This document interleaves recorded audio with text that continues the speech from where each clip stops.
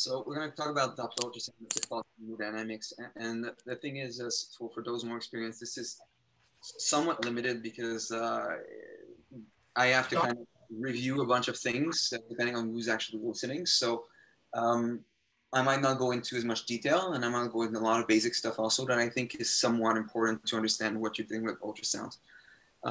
This is not working. Okay.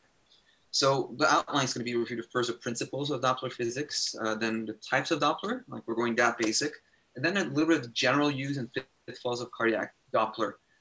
One of the things I think very important to realize as we're doing this talk is that there's a lot of things to talk about Doppler. I selected a couple of things that are heard more on the more beginner to intermediate range of users that would be useful to know, not necessarily all the details, but when there's things that can make them wrong. And that's kind of the approach to this talk, not extreme detail. So first off, just to review very quickly with Dopplers for those who don't really get the principles, if you go at that basic, is that Doppler is a principle that when you have an ambulance, because we're healthcare workers, so we're trained, and you have essentially compression and decompression of the waves as something is moving towards another thing. In this case, it's not a perfect simile, I guess, because your Doppler is the one sending, and what is the reflector is blood. But the principle of compression and decompression of the waves, the sound that you're detecting, is what matters most here. And that's what the way Doppler functions. It actually looks at the shift of the waves that are sent at a specific speed through tissue that remains the same, and looks at how much they shift based on the reflection against a surface that's moving. So a lot of people start with color Doppler to explain it. I'm going to try something different, and we'll see how it works. But I think understanding spectral Doppler and helps you understand color Doppler a little bit better in some strange way. And that's because you have to first understand how the machine works. And the way the machine works in ultrasound is that when you're seeing a 2D image, it's not like it's pulsing everything at the same time.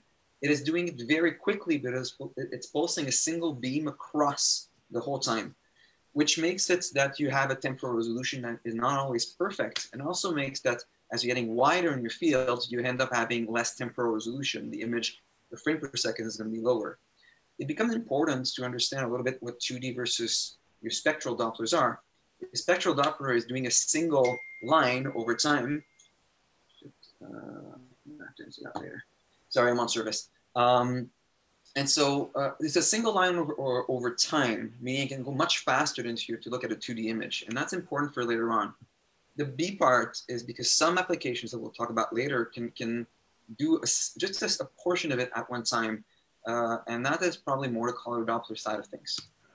So, by the way, you guys see my whole screen? Because I also have like video images on the side, and I'm not too sure if it's hiding it for you guys or not. We see spectral Doppler for the automotive enthusiasts. Okay, so nothing's hidden by camera or anything like that? Nope. Okay, cool. So the first thing, so it's a very nice graph done by our dear Dr. Buchanan. Talks about the difference between continuous wave Doppler and pulse wave Doppler. And I think the graph is really great for two things. The first one is simply the line that you see. So when you look at a machine, this line is going to be full, but most of the time in most machines. But the reality is that actually presents quite well what happens is you're sending packets down and you're waiting to listen if it comes back.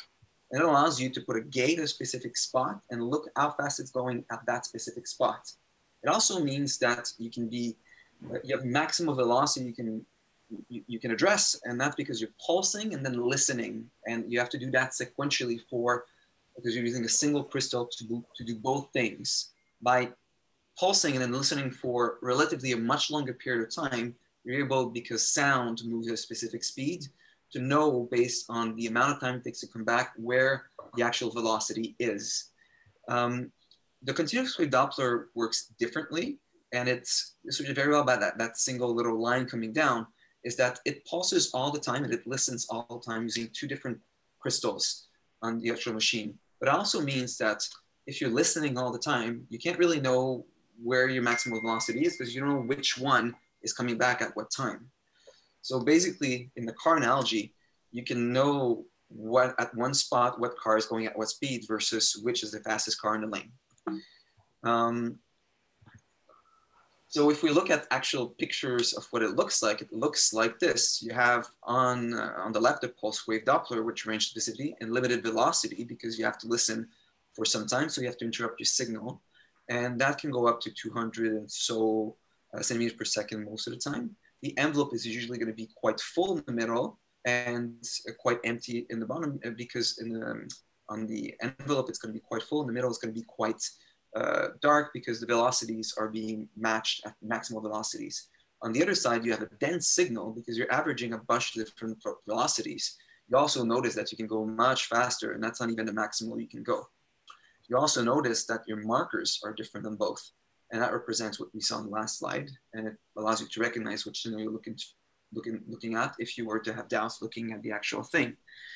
Notice also that this is, again, a single line over time. So it gives you velocity that during the start of the ejection, as an example here, of the OT, and at the end. That's okay. Yeah, there's ultrasound around today. Sorry, there's a mic open. What's up? There's a microphone open, sorry. The heads up. Nothing. Again, another way to look at this is going to the principle of the crowd versus the single person as you're having a tracker on you versus your time of the whole marathon. It also dives then into the question of aliasing and what happens when you have it. And the idea of aliasing is that you're sampling at different rates, usually, and it has to be an under rate compared to the actual speed of the frequency essentially that you're trying to get. And the idea is the following: is if I'm listening at the right sampling, every time I'm looking, I will pick it up where it's at. If I'm sampling faster, in this case, than I'm actually looking, the first one I'm going to catch it wherever it is. But the second one, I'll have done a full turn maybe when I catch it again, and it might look like we're actually going backwards. And that's what you see when you see in movies that are going at 24 frames per second. The wheel of the car is actually going backwards because it's going much faster than the actual ability of the camera to capture that. And we see that in echo as well. Now, in this situation, this is going to be something that's very particular to pulse wave Doppler for the reasons that your ability to sample, the speed is limited, so you won't be able to catch everything. If we look, sorry, on service again. So if we look at this, just for those who have never seen it and so on, what you're trying to do here is align with color to see where your maximal influx is, and then you align it, and I'm going to go back here to the area that you have the most turbulence, and that's the aliasing under color. You're trying to get that because you want to catch your fastest speeds in this specific instance using your CW Doppler. There's different applications where you will go at a specific spot to catch the velocity at that spot, but that's what it is. So as you're doing this, you end up having your computation over time of all the velocities that you're catching at the specific spots. And you can readjust your speeds to catch the maximal impact and eventually trace all these things. And we'll get through that a little bit later. Color Doppler is what people usually teach first, but I think it also makes sense to teach it after because now you know what pulse wave Doppler is. And color Doppler is essentially pulse wave applied in a different way. And the way it works when you do pulse wave Doppler is you have a box. What that box does is it does multiple pulse waves in the whole box at different spots, and it averages the whole thing to give you a velocity. It also makes you realize if I'm doing multiple beams at multiple spots at the same time, my temporal resolution is going to be much lower. And that's where you have limitations to your color Doppler and the ability to show you sometimes the maximal velocities. What you end up getting is aliasing under color, and that's that color here that seems to be fluctuating and going in a bunch of different directions because the signal is so overwhelming the ability of the actual Doppler to process it that it starts shifting around and it doesn't really know which velocity it's going through. So it shows up at this very high color in the more brighter range compared to the very linear flow and much slower flow that you see in the red parts. That's a little bit what happens with your pulse wave range gate versus multi-gate. And multi-gate here would be a power Doppler, but think about it as being wide as well. It also means that the wider you are, the less temporal resolution you have. And that's why pulse waves or single wave Doppler, single beam Doppler will usually be able to give you higher temporal resolution and higher speeds as well. So the principle here to remember what is what, for the physics buffs, you're gonna hate this. but it's the opposite of what actually happens with red shift and blue shift. It's just a pure way they've been computing it. But if it's blue away, if it's going away from you, it's going to code it as blue, even though in real life that would be red shift. And in red, it's going to be towards you.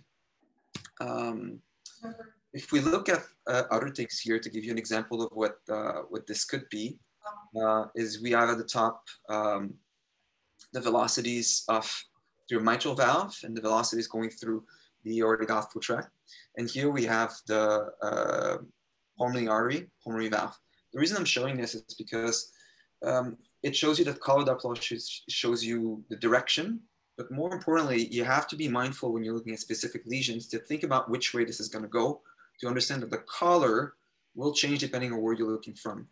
In transthoracic, you get used pretty easily, but when you go in transesophageal, you're looking from the other direction, then your colors are going to be inverted. You have to pay attention to that and remember that, that the colors matter. On the scale here on the left, it tells you a little bit where you're going through. If you're going towards the orange, it's going to be towards you, and blue away from you. Just pay attention to that, because sometimes if you're not timing the cardiac cycle, you can get a little bit confused as to which direction, what's what. So in summary, what it tells you a little bit is that your aliasing speed, where you're going to have that signal incongruence that can't be resolved, is going to differ on what you have. And as we said, the color Doppler max speed is going to be 60 centimeters per second. You can go a little bit higher in some situations depending on your transducer. Your single beam pulse wave is going to be 200 or so, sometimes a little bit higher than that. And your single beam is limitless because you're listening at both at the same time. Another great video, I don't know where it's from, it might be that Dr. Buchanan was on a STARS flight and decided to do this. I'm not sure, but I trimmed it a little bit. It shows you the principle of aliasing we talked about. And as you see, as we're going faster and faster with the helix, I guess, of this plane, then you start going backwards because you can't pick up how fast this is going, and it looks like you're sampling at it's going backwards because you're sampling at a rate that's exceeded by the frequency, the actual movement of the helix. That's called exceeding the Nyquist limits. So that would be colorful aliasing, exceeding the Nyquist limits, and this is still image for some reason. Let's move on. When you're adjusting your color, you have to pay attention to all these things. There's things all these things you can't change. Some things are more obvious to change, some are less. I think the important thing when you're looking at this picture to understand that when you're looking at actual severity of regurgitant lesions, as an example, all these things will affect what this will look like, because color depends on how you're adjusting it as compared to velocity when you're just pulsing through a single beam.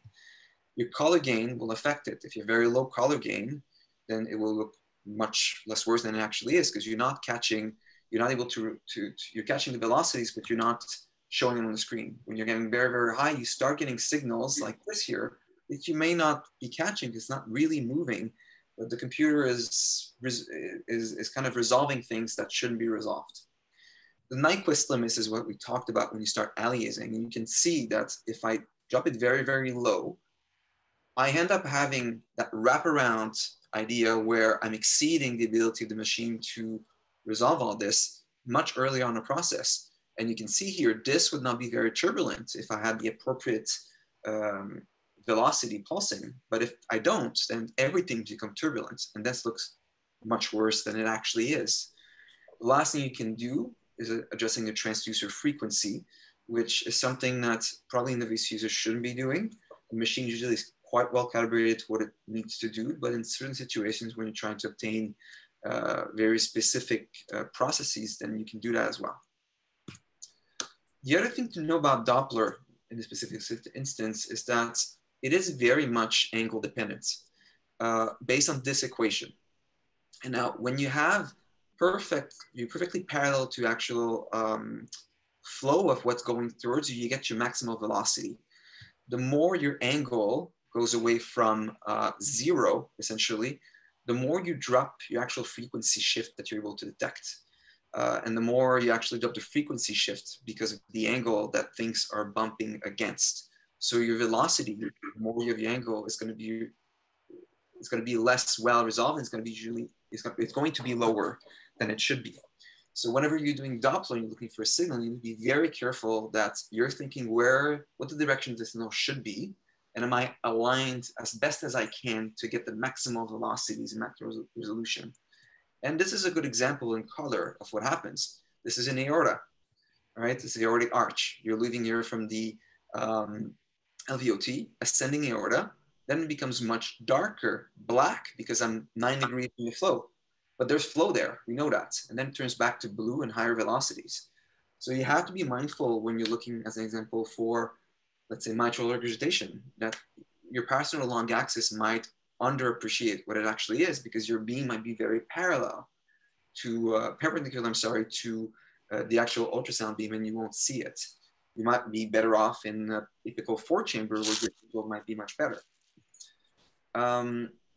Let's now talk a little bit about applications. And I mixed a bunch of things together that work together to talk about concepts of what can go wrong, what can go right. And one of the major things people talk about that's interesting is cardiac output in the aortic valve pathologies.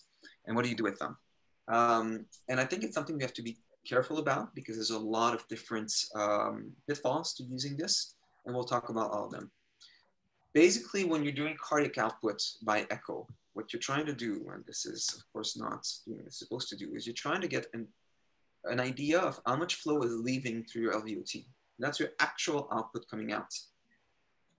When you're pulsing through this, you can pulse a PW wave, a pulse wave Doppler, right at that spot, and you actually see what the flow is going through.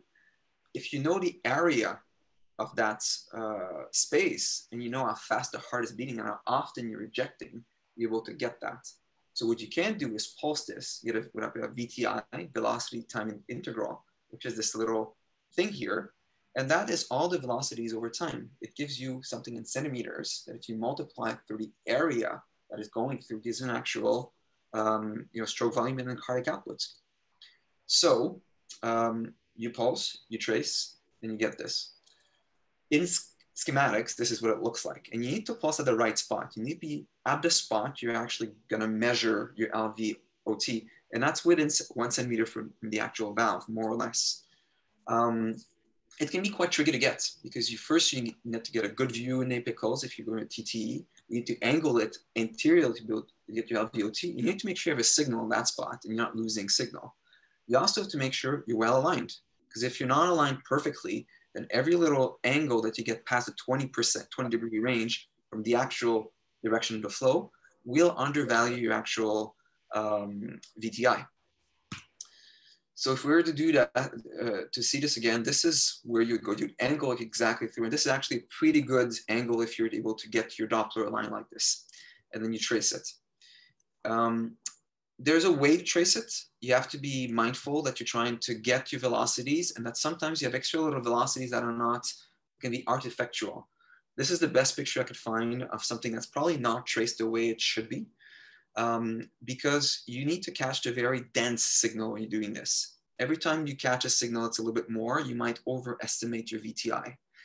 And this is probably should have been traced more in this range here, much closer to the actual dense signal, the bright yellow signal that you have, that will give you something better. Try to avoid the extra little things like this thing here that probably doesn't need to be in your signal to capture it. And then you end up when you're calculating a bunch of things, and that's because we measured things before, but your VTI would be right here in centimeters. It also gives you a pressure that can be used for calculation of aortic stenosis later on.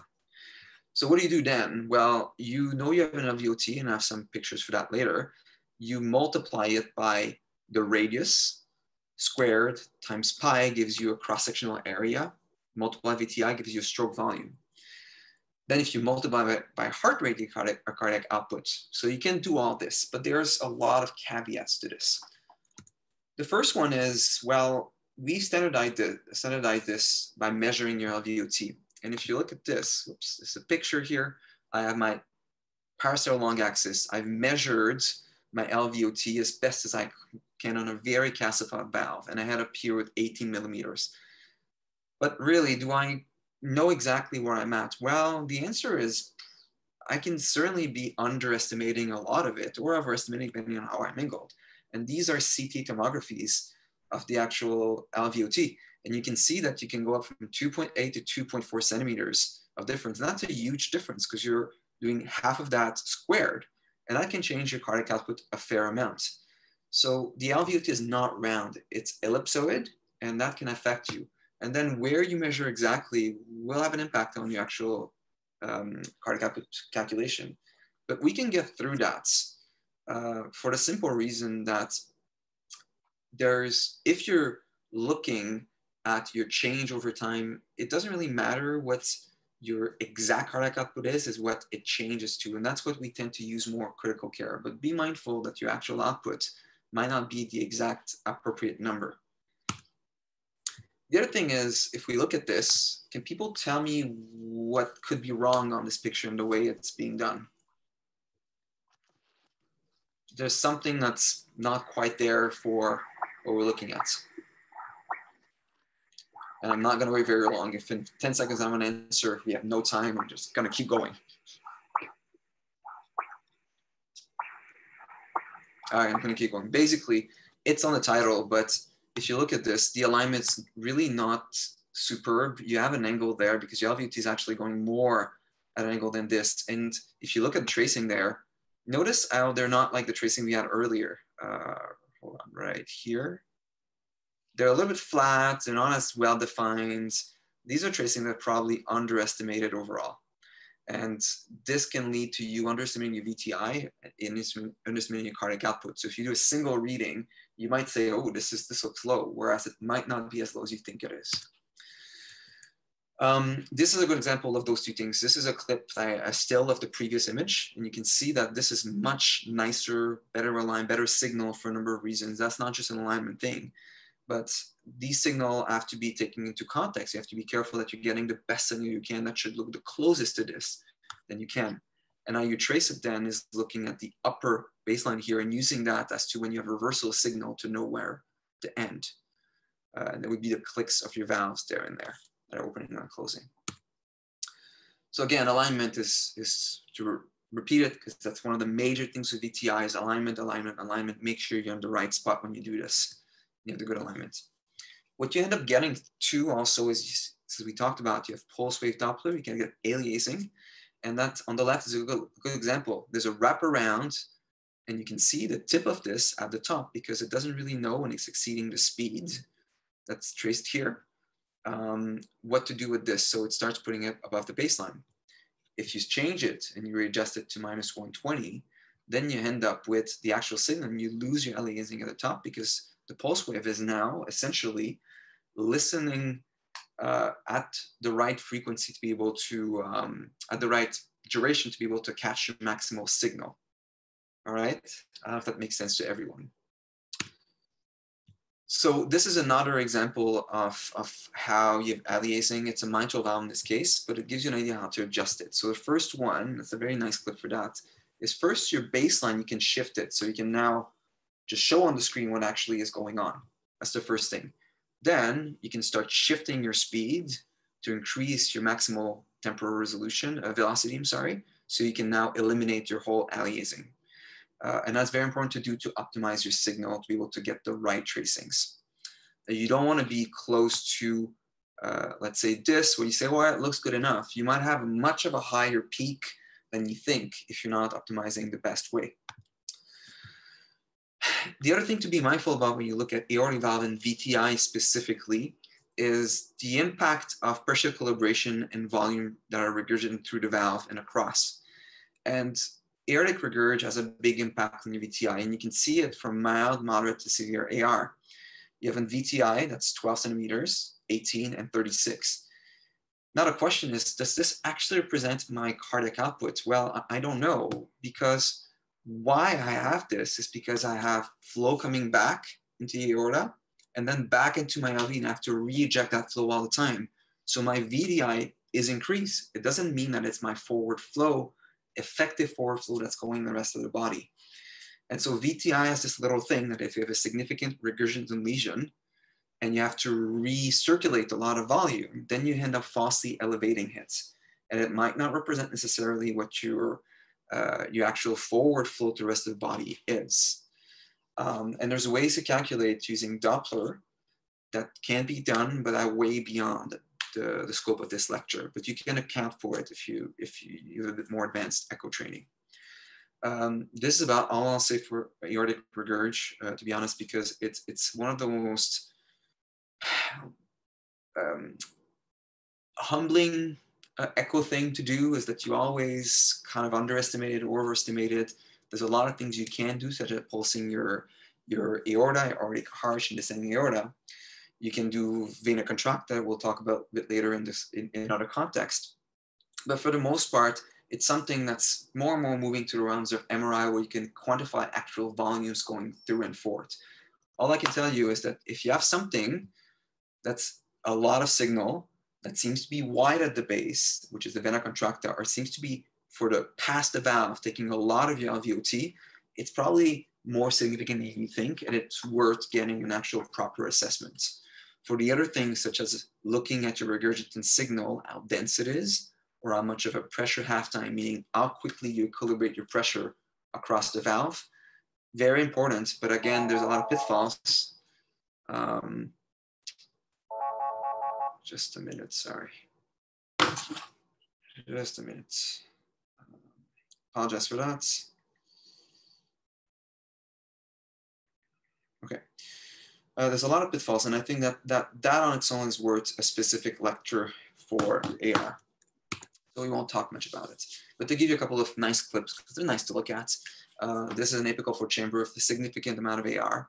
And if you were to try to pulse it for the actual regurgitant jet, what you want to do is align it like this in an apical four chamber. And then you'd ensure, if you're doing this, that you have at least 4 meters per second of maximal velocity if you do any of those regurgitant PHTs. Otherwise, it's not going to be valid. The other thing is here, it's a very severe AR with a back and forth. And you can see here what kind of we discussed to some extent is your VTI is very, very high velocities and probably a high volume, stroke volume coming through as well, because you have so much back and forth. And there's physical exam signs for those internal medicine people associated with that. That's a lot of people don't care about anymore, but they're fun. So for findings, this is kind of what we discuss. Signal density, the more dense it is, that means the more regurgitant flow there is. It's very helpful to look at that. This is a big difference between very dense, pretty dense, but probably not as bad. And then there's qualitative things and the remembrance that if you're eccentric, then things look odd. And that's just a fact. We'll talk about it with another valve that we can have a better idea of. So one of the things people do a lot is passive leg raise during echo. I think it's a very nice thing to do. I think you have to know exactly how to interpret it and what the context has been. It was studied for the most part looking strictly at VTI in patients that have sepsis. It is not necessarily reliable in a lot of other pathologies. And if you have cardiac dysfunction, I would argue that there's a lot of other things that can play. And a lot of people are quite responsive to volume initially for a number of reasons. What it shows here is that if you're doing a proper passive leg raise, you would do a VTI pre and post, and you would look at how much your VTI have changed. And the change that, depending on the paper, between 15–20% will tell you that there's responsiveness to volume. Whatever that really means is up to debate up to now. And I would tell you is one of the things to be mindful about is how narrow the study has been done for this, and people can correct me if I'm wrong with this. And also to be mindful that when you're actually doing this, you have to mind two things, in my opinion, that are not accounted for in most of the texts that talk about this, is heart rate and persistence of the actual thing. Most people, you give them a bolus of something, you'll see a change in VTI just by stretch pressure through the heart. What you're trying to see is, does it actually improve other factors such as cardiac output? If your heart rate drops and your VTI increases, well, good, it's a response to volume, but your cardiac output is not really answered. It doesn't mean volume was the answer. It might, because maybe a patient is actually an ARDS and probably was fine the way it was, and you give him volume that might be not beneficial. The other thing is you have to look a little bit later. Like I would go back half an hour later and see if there's persistence, because sometimes that volume under pressure will do something. And then when you stop it and you wait a little bit later, you see that your VTI goes back to what it was and your heart rate goes back to what it was. And you don't really, know if it's as accurate as it is. So I would use caution for this. Now, what's interesting, if you use sequential things, you can forego the whole concept of using, I don't have the slide for some reason, having to account for your LVOT size and your cross-sectional area. Because if you're doing one to the other, your cross-sectional area should be the same. So you don't need to account for it for looking at a percentage change of actual VTI. What I like to do is and it's not bad about anything, is I multiply by heart rates. And I compare that instead, because it gives me both, at least two of the things during cardiac output and passive measurements rather than a single one. And it might account for a little shift of the heart rate change as well. Not validated, something I do, something to keep in mind when you're doing cardiac physiology. Now, the other thing we see a lot is LVT obstruction. On the left, I'm going to slow this down for people to see. You have what we would call SEM. Your LVT is more or less here. Your mitral valve is closing. And notice as closing that the tip is moving slowly towards the actual LVOT and obstructing it. And it leads on the right to a very, very aberrant, very fast signal, because the more flow you have to go through a small little hole, the faster it has to go, which is why you have high velocity in this situation. And it's something that on first time, if you're not looking for it, you'll miss it unless you put color on and you start looking at this weird signal and you realize, well, that's not cool. That shouldn't be the way it is. And then often after that, if you're not specifically looking for it, you go to 2D and you pick it up. It's something that I would recommend if you're looking for it. Put your color, look, see if you have a signal that accelerates, and then zoom into your valve, take a clip and slow it down like I'm doing. Because if you slow it down, you go frame by frame, you can see very clearly during systole. Remember that your ventricle is now contracting. It is obviously blocking the LVOT in this situation. And the color confirms the visual 2D effect as well. That becomes important because the management will be quite different.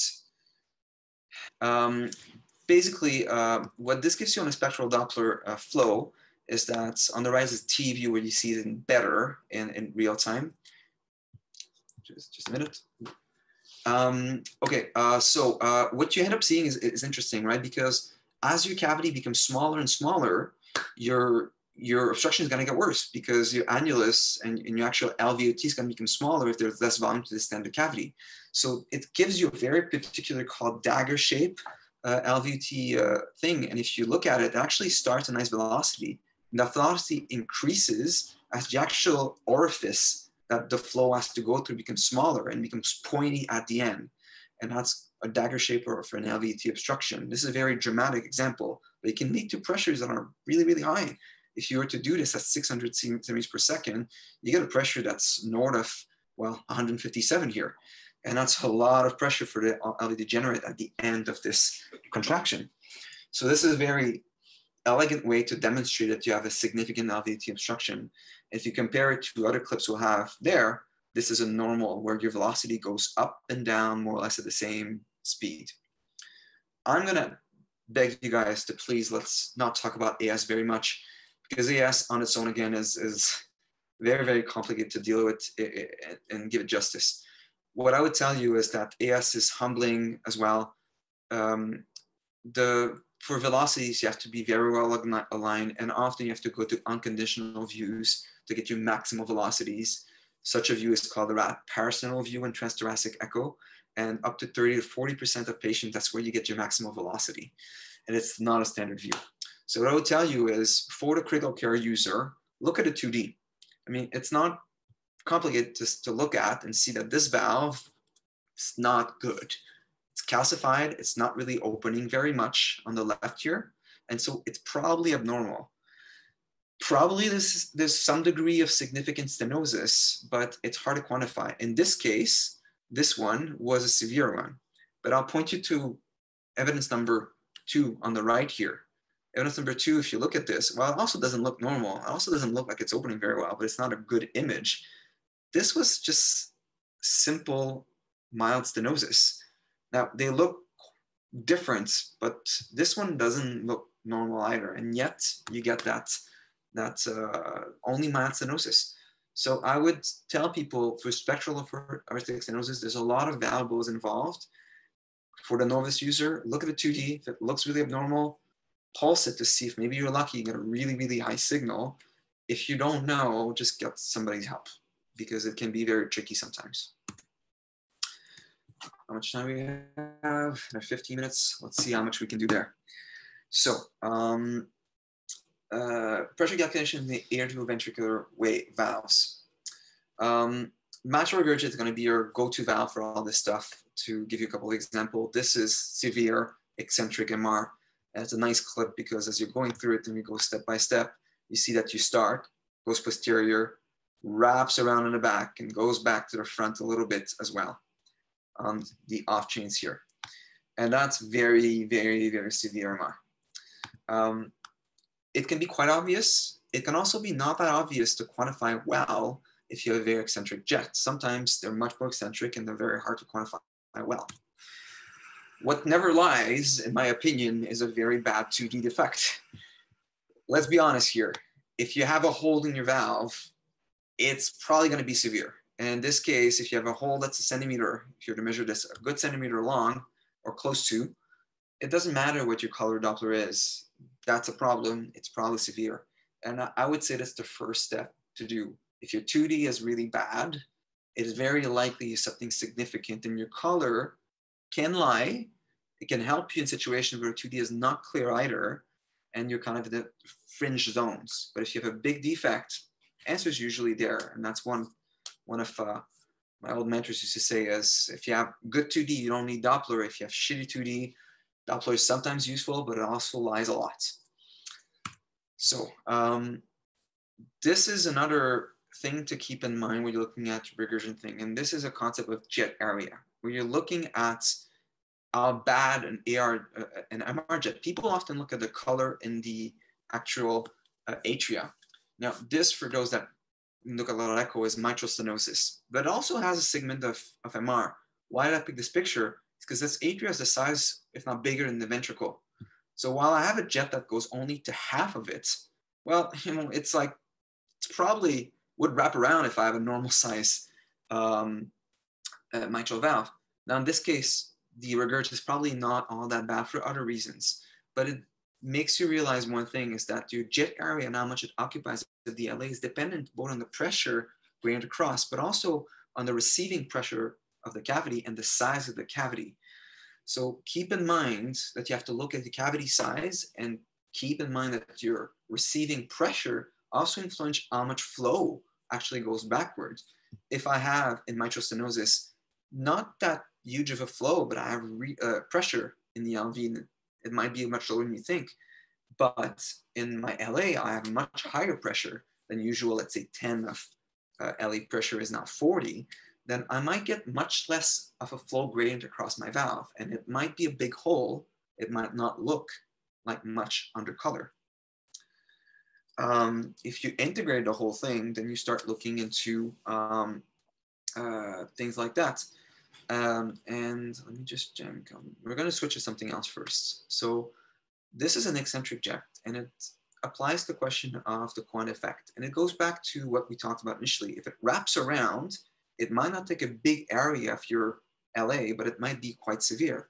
And that's because your kinetic energy, if it's hitting a wall in the eccentric jet, gets absorbed by the wall, and you might not actually get much velocity. You might lose part of velocity that way. And so that jet, if it was central in the middle, might take the whole LA. So whenever you see an eccentric jet, you almost have to assume it's probably a little bit worse than it is. And you have to not necessarily upgrade significantly severity, but at least think that you might have to upgrade it one category. So be careful of this. In this case, what confirms that it might be more severe than you think is twofold. One, it wraps around, goes all the way to the back. Second is the pisa, which is a little mushroom there just before the valve, is quite big. So let's talk about pisa. Pisa is a nice still picture, and it's never this perfect, I have to say, unless you're on TE. The pisa is that mushroom effect just before the valve. That is essentially that hemisphere upon which you're close to the whole of your valve. And at which point, as we talked about, the smaller the hole, the more the velocity. What's cool about this is it's an hemisphere. As you're getting smaller in your hole, the velocity is going to increase in a semi-predictable way. And for the most part, this is relatively, to some extent, or at least less dependent on the receiving chamber pressure. It depends a lot more on the actual hole size than it does on pressures across the valve. So whenever you have issues with really big LAs or very poor EFs sometimes, the PISA can tell you a little bit more about what the size of the hole is, because that's more independent. You have to be mindful of how you do it. And here, this is what they say. It's been measured, validated at alien velocities that are much slower than what you would normally look at your actual color jets. And that's so you can get a nice hemisphere. The vena contracta is also displayed here, and that's the narrowest portion. And that's also is a lot more pressure independent and outflow independent than other simply color-based things. One problem with this is that you need to have a pretty circular hole. And if you don't have a pretty circular hole, it's sometimes quite flat. And that's, as an example, of a very problem when you're looking at tricuspid valve, because the tricuspid valve being 3 leaflet often have a star-shaped hole. And then you end up with very flat things, and it becomes quite hard to know if your PISA is accurate or not. It might be undervalued, but it's another thing to look at. And personally, this is one of the things I look at probably the most to decide on severity. If it's a big PISA and I get a nice one, big mushroom, it's probably going to be worse than I think it is, or at least than what the receiving chamber jet area will look like. So now, if you look at spectral Doppler using the mitral valve, there's a couple of things we can talk about now. As we said, this is mitral stenosis with a really nice hockey stick thing here, where you can see that it's like restrained at the 2 edges, and so it can't open all the way. What can you do with this? Well, you can trace your jet across, and you can do on the bottom part your actual velocities, trust the valve to maximal velocities to figure out if you're getting a very very much a narrow thing based on the increased velocity through a small hole. Same principles we discussed before. Jean Deschamps sur intensif. Jean Deschamps, je suis intensiviste de garde. Bonjour. Oui.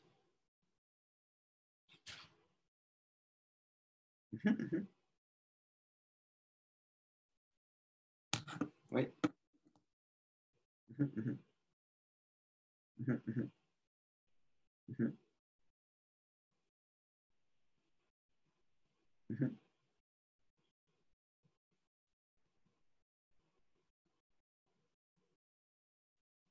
Ah. La zone, en fait, il y a certains patients qui sont possibles de congé, il faudrait parler à un neurochir. Je pense, aux soins ou ça, écoutez, moi, c'est quasiment impossible de faire ça. On n'a pas de personnel actuellement. Je suis en train de donner une conférence. Est-ce que je peux vous rappeler dans 15-20 minutes? C'est correct, je ne savais pas c'était quoi, alors je voulais juste être sûr que j'avais la chance de le prendre. OK. Parfait. Oui, parfait. Je vous remercie. Au revoir.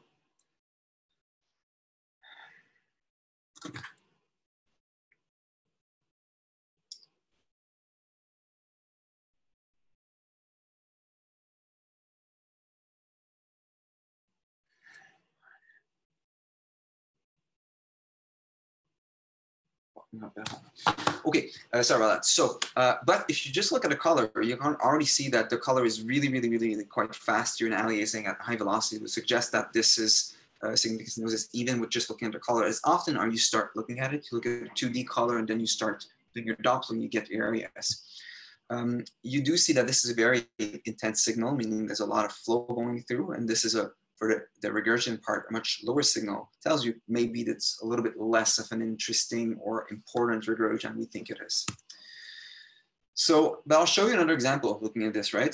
If you look at this and you look at your flow forward, in some instances, it actually looks quite fast at the beginning. So this also, but what you end up seeing though is you have significant MR. And that's the whole principle as we talk about with AR. If you have flow back and flow forward, your velocities can increase quite significantly and look much more like a mitral stenosis than it actually is, just if you have significant MR. And it's something to pay attention to when you're looking at this, is not to miss your MR and see if that's the reason it's getting worse. And there's ways to go across this using pressure half times and valve area calculations that are beyond the scope of this lecture. But the idea is this, is because flow is influenced by the amount of volume going through and the speed at which it needs to go through, stenotic lesions are very much influenced by how much regurgitant lesions there are, and especially Doppler calculation. So be mindful of that. This is a classic tricuspid valve. And just to show you guys again, you align it based again on the maximal velocity, because for tricuspid, what you're looking at is the maximal signal, which tells you the maximal pressure generated at the time. And then you get a CW through in this situation to get your maximal one. It is based on turret pressure on the Bernoulli's equation. And that's based on the additive pressure gradient calculation. In a simplified model, your peak velocity equals 4v squared, your maximum velocity, which is why you can use either depending on what you're doing, but in CW for tricuspid valve, you get your speed, your maximal one, you get your pressure. This is the pressure in tricuspid valve across the valve. You need to know what your receiving chamber pressure is. You need a way to estimate your RA pressure, because that actually gives you your RV systolic pressure at the time. It's the pressure that the RV needs to generate to give flow to the RA, but it needs to take into account that RA. And so you have to find a way to do that. Now, you can do it by echo using the IVC. The issue with that is that, well, the IVC calculation for pressure, for the most part, is significantly studied only, although there's a little bit of data out there. It was validated for outpatients. It doesn't necessarily apply to patients on mechanical ventilation or in the ICU. And so we don't really necessarily use it as the best thing. Better, probably, for what it's worth, is to use a CDP tracing using invasive monitoring. So if you were to do one, to give you an example on how to get it, you would align perfectly on your maximal signal. You get this, you trace it over time, and you get your maximal velocity with the densest signal you can get. You'd pause it, and then you would go at the peak. Now, this calculates the systolic pressure, clearly, because I'm looking at maximal pressure. However, one of the things that can be done, and actually has been validated to be better than SPAP and more reliable, is looking at your mean PAP. And you do that by doing a VTI of all your velocities over your signal or your tricuspid valve. And if you look at this, it's a beautiful signal. You trace it. Here, it might have taken, you notice that we cut a little bit close here. It might be a little bit closer, maybe better. I don't want to take all that garbage at the end there, all that hair. I want to take the long thing. But what I get is I get a mean PAP, and if I add my RAP to this, then I end up getting my actual mean PAP.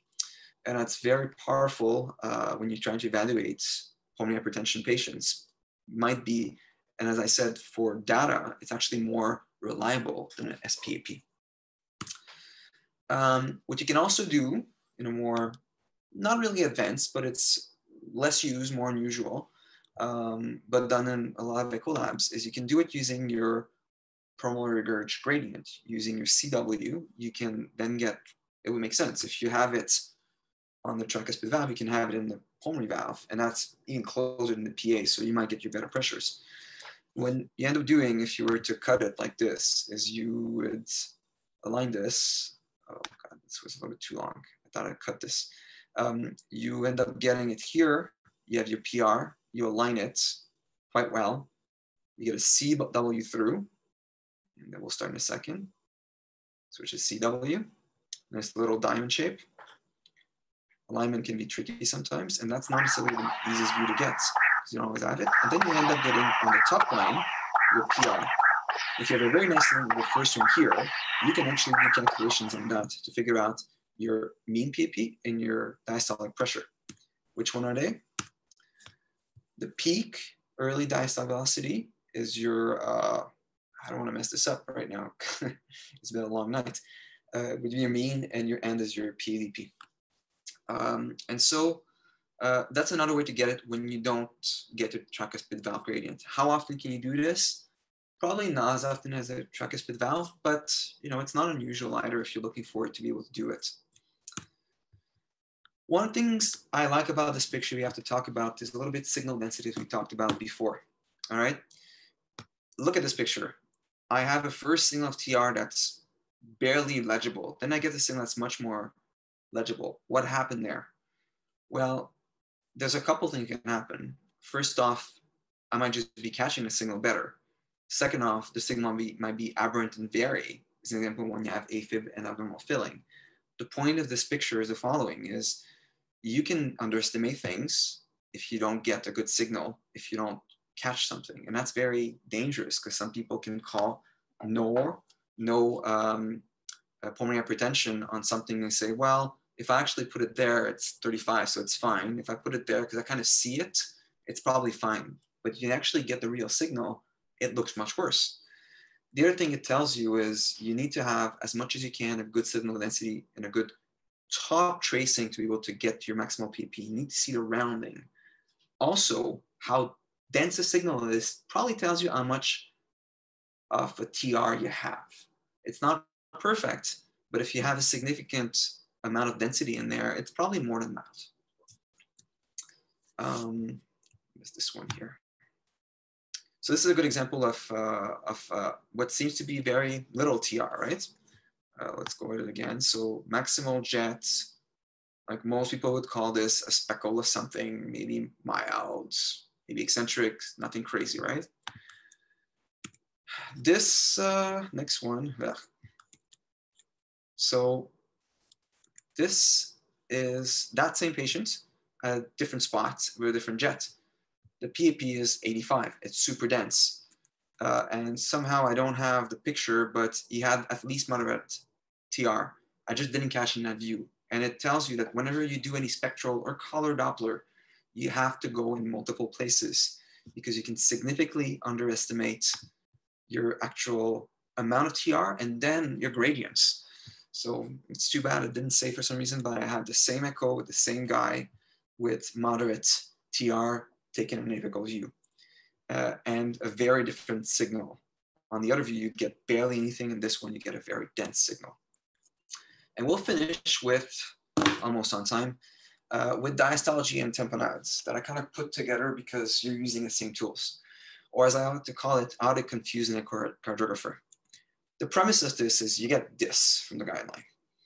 And that's a second out of 2 algorithms.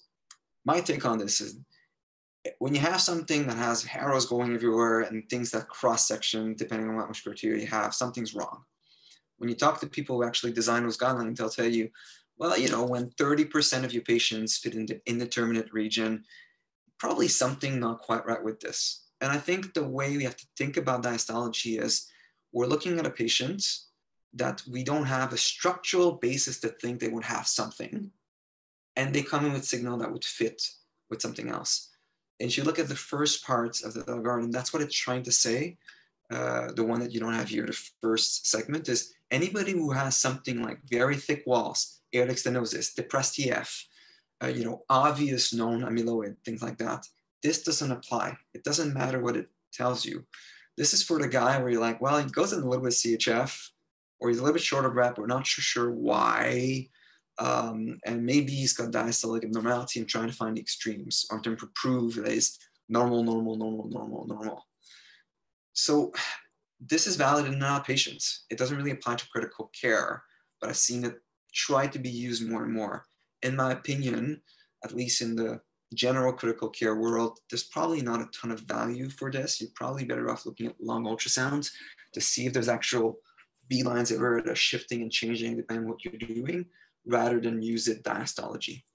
Certainly in sepsis, what the problem is that sepsis causes, if you look at different papers, depending on your phase of sepsis and how much filling you have, very, very restrictive or very, very compliant LVs.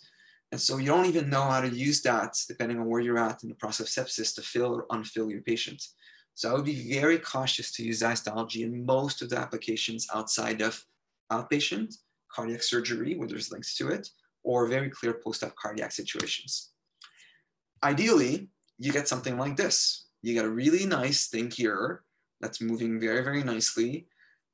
Very clean tracing, E on A. You measure your early diastolic and then your atrial kick, which is the A. E is the diastolic maximal velocity, and then A is the maximal atrial velocity after atrial contraction. And then you look at your under tissue Doppler, both lateral and septal velocity of the actual tissue. Now, these are the tracing for that guy.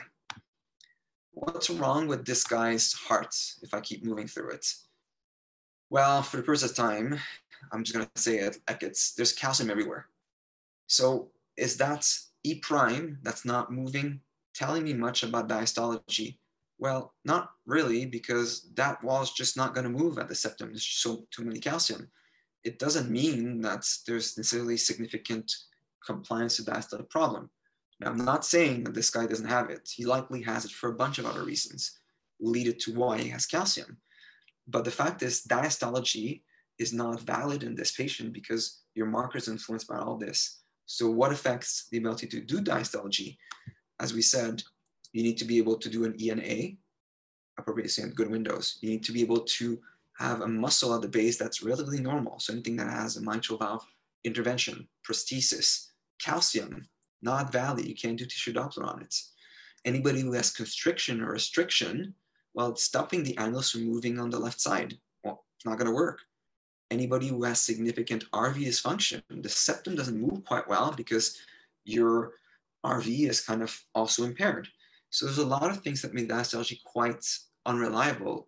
And I would caution people without a lot of knowledge about using it because you can get into real trouble and overcall or undercall things.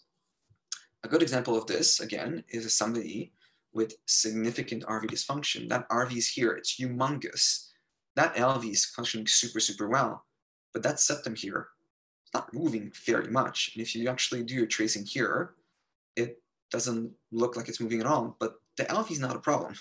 Diastology might be abnormal, might be completely normal. Certainly systole is perfect, so maybe this guy actually has normal diastology, but this will trick me.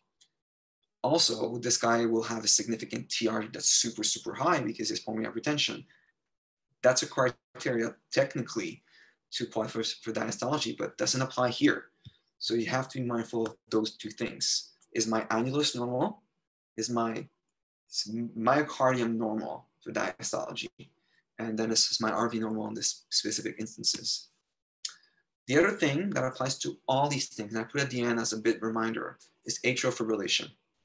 Okay, atrial fibrillation with abnormal filling will mess up your color, your spectral Doppler for all your valves.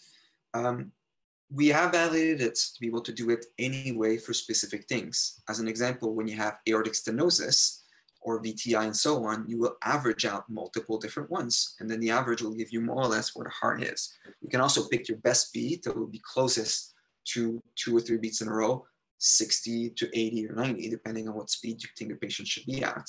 And then you can get that VTI right after and kind of get an idea what would be the optimal VTI for the patient. But overall, you can just average it. However, you can't do is diastology because formally for diastology, you need an E on A. And well, logically, if you have atrial fibrillation, you don't have an A, so you can't do it.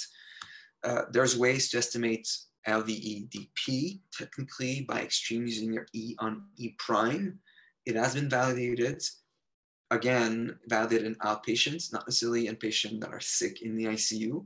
So I would use significant caution on that. But for those that really want to know, E on E prime less than 8, so E being this one, and E prime being what's shown here, less than 8, might suggest low LVEDP. Above 15 might suggest high LVEDP. Now the question is, what are you going to do with it? Because we've never validated that you should be doing something with this. Maybe this guy needs high filling pressures for a number of reasons. So I would not use this kind of things personally, but people free to disagree, to decide to diuresis my patient. I would put it in context of the whole story. Maybe look at the lungs. That might tell you a bit more. If you have this, the lungs, patient that's anasarchic, normal LV function, yeah, maybe that's your answer. But I would use RU caution. Hey, Jean, I have to run here. I have a meeting right now. So Sounds good. thank you so Yeah. much for presenting. I really appreciate it. And Fantastic work. Cheers. that's my last slide is for phasic changes. And that's just to remind you guys that my mechanical ventilation messes everything up. Uh, we normally have inspiratory and expiratory variation and shifts in the output and pressures. We don't notice them quite mild in the patient that's going negative pressure ventilation if they have normal heart and normal lungs. However, when you're on positive pressure ventilation, those things can be quite exacerbated. And that's why when you look in your, let's say, your arterial line pulsatility and changes, you have to be mindful that you need a patient that's paralyzed, completely ventilated properly, and there's no significant shift, and you can look at your variation. But that's also assuming you have a normal RV, normal PVR, etc. And so where this becomes important when you're trying to use the markers we use for tamponade assessment is that, well, in a patient that's intubated or sick and so on, then you don't know what to do with them. This guy, this is not a mitral valve, this is a tricuspid valve. What you do in a patient like this, and you do a really long tracing, you pick your E on maximal inspiration, expiration, and see what the shift is. And depending on the paper, 20, 30% would make you think there's significant respiratory variation. But again, confounders. You can have restriction, you can have RV dysfunction. In this case, the RV is normal. You can also be at a very bad angle, and then your shift might not be the actual percentage because you're not catching your maximal velocities. What I can tell you is, looking at this, I don't really care what my variation is for this patient. If I look at my atrial contraction and then I look at opening, and at the end, I see that I have a shift of my LA, and there's definitely increased intraperitoneal pressure, regardless of my spectral Doppler does. And I'm going to go one step further, despite being an echocardiographer, is it really is more of a clinical whole picture kind of thing. Look at the clinical. If the guy looks like in tamponade, and your echo person from echo says, well, I don't really think there's no obvious sign variation is not there and so on, but the patient's clearly in shock, and there's an effusion, and the whole thing fits with tamponade based on history and physical exam and so on. I mean, you have to maybe disregard some of the echo findings and just go with where the money is. Definitely, I would look a lot more at 2D than I would for a lot of those variation spectral Doppler things, but they're useful in the complicated case, and they definitely can be useful in constrictive pericarditis. That can be a confounder in this setting. That's pretty much what I had for this in a really potpourri of all the big things. I have a couple minutes. We over time, of course. I understand people have to go, but if anybody has any questions about or comments about all this, this is a quick done in 72 hours presentation. So there's possibly things that I haven't thought about saying, or maybe I forgot, having not done this in a long time. Thanks, John, for presenting. I'll just speak on behalf of the POCUS group here. It's a complicated topic, obviously going through all of Doppler, all of color, all of pulse wave and continuous wave. But just for the people who are online that may be just kind of getting their feet wet with these concepts, because they're always, quite difficult to grasp. In what instances would you say that you can get away with diagnosing things specifically like versus stenotic versus regurgitant? And then what times would you use color to kind of get a basis of the diagnosis? When would you use continuous wave? And when would you use pulse wave? Just kind of for everybody to get the basics. Obviously, there's lots of caveats, as you mentioned before, but just kind of the basics to everything. So listen, I think any atrioventricular valve regurgitant lesions are fair game with color. Yep. And most of the time, that's a lot of what we base ourselves on. For a simple reason that a lot of the Doppler things we do can be very subjective, catching the beam the right way. And a lot of times we just use our eye in the echo lab to figure this out. And people can correct me if they have a different view. We use PISA, venocontractile, all these things in a more measured way for research, yes, but also to confirm the weird and kind of borderline cases. I would say mostly to say this patient needs surgery or doesn't need surgery.